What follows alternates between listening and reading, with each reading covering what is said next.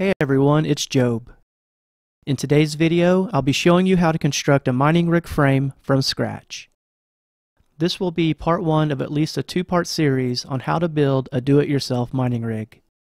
You can buy mining rig frames for relatively cheap on the internet, but if you are comfortable with the work and have the tools, you can save yourself $100 to $200 by building it yourself. Plus, you get the bragging rights to say you built it yourself, right? Alright, let's get started. The parts I use in the construction of this frame are 5 aluminum angles measuring 1 inch by 1 inch by 1/16 by 48 inches. A box of stainless number 8 by 1/2 inch Wafter head Phillips self-drilling sheet metal tech screws. 2 8-foot 1x2 strips of board. I used 6 motherboard standoffs with the particular motherboard that I used. These will support the motherboard to the frame. I'm also including the motherboard that I used because I use it towards the end of the video to locate where to mount the motherboard standoffs. You can use just about any motherboard CPU memory build that you have for the mining rig. It does not have to be very beefy. For this build, I chose a motherboard that has 6 PCIe slots for 6 GPUs. If you already have a motherboard you want to use that doesn't have that many PCIe slots, there are PCIe card expansion adapters that you can purchase. Here's an example of a 1-to-3 PCIe adapter. Here's an example of a 1-to-4 PCIe adapter board that also comes with the GPU riser adapters included. Remember, you only need these if you're using a motherboard with a limited amount of PCIe slots. These parts, quantity, and where to buy them are listed in the description below the video. Okay, let's get started. First things first, we need to cut the aluminum angles to length. For this frame, we need 3 30-inch pieces and 8 14-inch pieces. Measure and mark your length and use the saw of your choice to cut. A good rule of thumb is that if it can cut wood, it can cut aluminum. If you're using a wood cutting saw, use a carbide tip blade and consider using lubricants on your blades to prevent sparks and slippage. Remember, aluminum dust is both toxic and combustible. Be sure to protect yourself by using gloves, safety goggles, and a respirator. If you've never cut aluminum, it's a good idea to Google it and do some research to ensure that you go into it with a basic understanding. There's a lot of information on how to cut aluminum with a mechanical saw on the web, so be sure to educate yourself first and always make safety your highest priority. I'll be using a good old hacksaw to cut the aluminum pieces. It takes a bit more time, but it gets the job done. When using a hacksaw, it is still important to protect yourself using safety equipment. I'm using gloves and safety goggles anytime I'm cutting anything.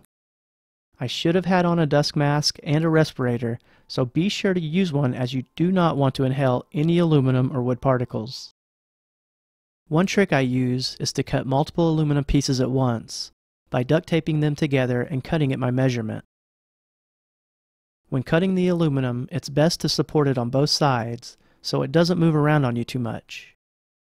If you have 2 tables or something to support both sides, this will make cutting much easier.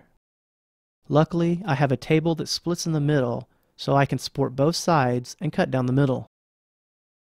You may consider sanding the rough edges of the aluminum, especially if there's any sharp protrusions.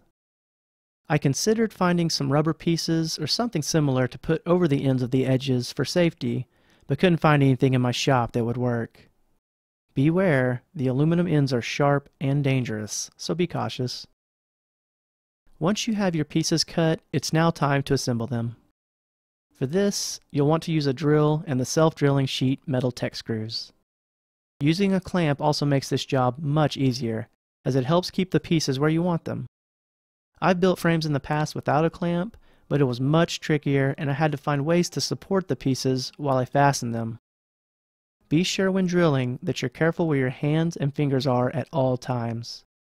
The tap screws are very sharp and can cause serious injury, so be mindful.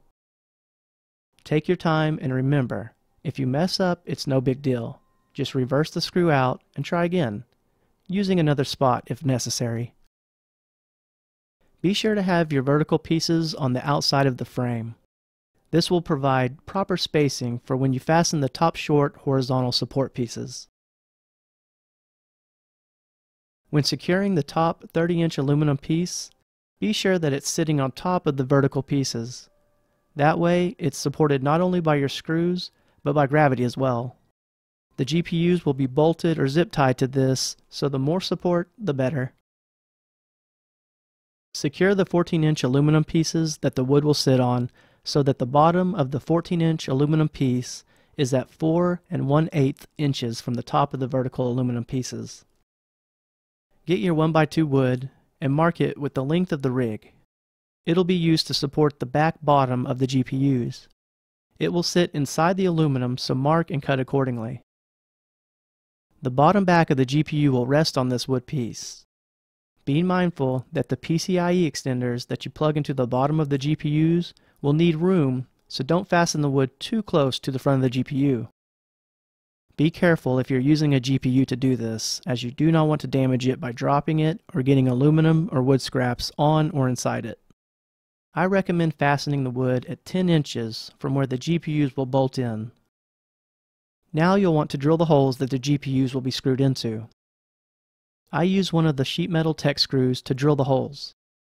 I use a GPU to find the location on the left and right side where it has adequate room for both the card and the PCIe extender board. Then I measure the distance between them and divide by 5.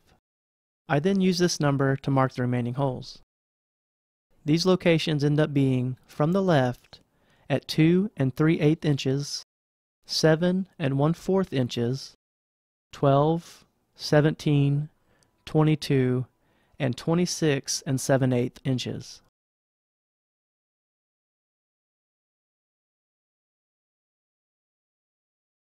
Next, we want to measure, cut, and secure the baseboards. Get a piece of wood and mark the cut. The wood will sit inside the aluminum base. I cut 7 pieces of wood.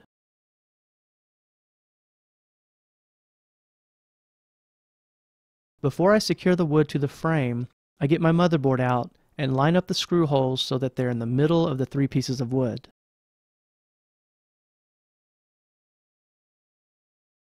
Once you have the pieces where they need to be, go ahead and mark their location. I then get my power supply out and line the wood up so that it's properly supported. Once you have the wood where you need it, go ahead and secure it into the frame with sheet metal tech screws.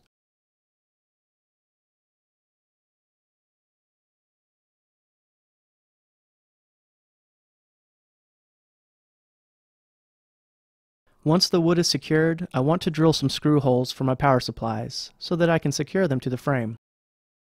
This is kind of tricky, but you can either eyeball it or use something like a Q-tip end with some ink on the end to find the spot.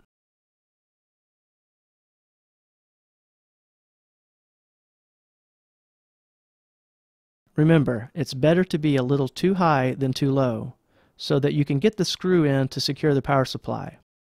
If it's a little too high, you can at least let it hang a bit and tuck something underneath it for support. Depending on how many power supplies you're going to use, you'll want to pre-drill a hole in that many corners. It wouldn't hurt to do all 4 corners in case of future expansion. If you don't want to use screws to secure the power supplies, you can always use zip ties chained together or something similar. Next, I install the motherboard standoffs that will support the base of the motherboard and allow me to secure the board with screws. I find a drill bit that's about the same size, if not a bit smaller, than the threaded part of the standoff. Drill a test hole if needed, and make sure you can thread a standoff into it with a bit of force. Put your motherboard onto the wood and line it up how you want it to be. Then mark the screw holes with a sharpie or other marker. Drill some holes for the motherboard standoffs. In order to screw the standoffs into the wood, put a screw into the standoff and use that with a screwdriver to drive it into the wood. I also like to use a bit of super glue to make it that much more secure. Try to screw the standoff in as straight as possible. But don't worry if one or two are a bit off, because in reality, you don't need all 6 holes to secure the board. Really, just 2 or 3 will be sufficient. I use a pair of needle nose to grab onto the standoff while I unscrew the screw out of the standoff. That way, I don't work the standoff out of the hole.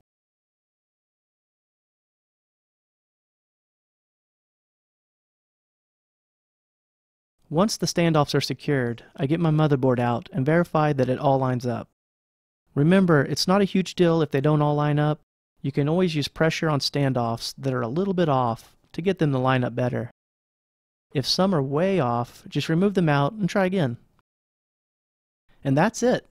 The frame is now complete and ready for components to be installed. My next video will be over the installation and setup of the computer components. Thanks for watching, and I hope this video has been helpful. Please feel free to ask me any questions in the comments section below, and I'll do my best to answer them. I've included the parts, measurements, and tools I used in the description below. I've also included a few of my crypto addresses, so please feel free to donate if this was helpful to you. Thanks again for watching, and good luck.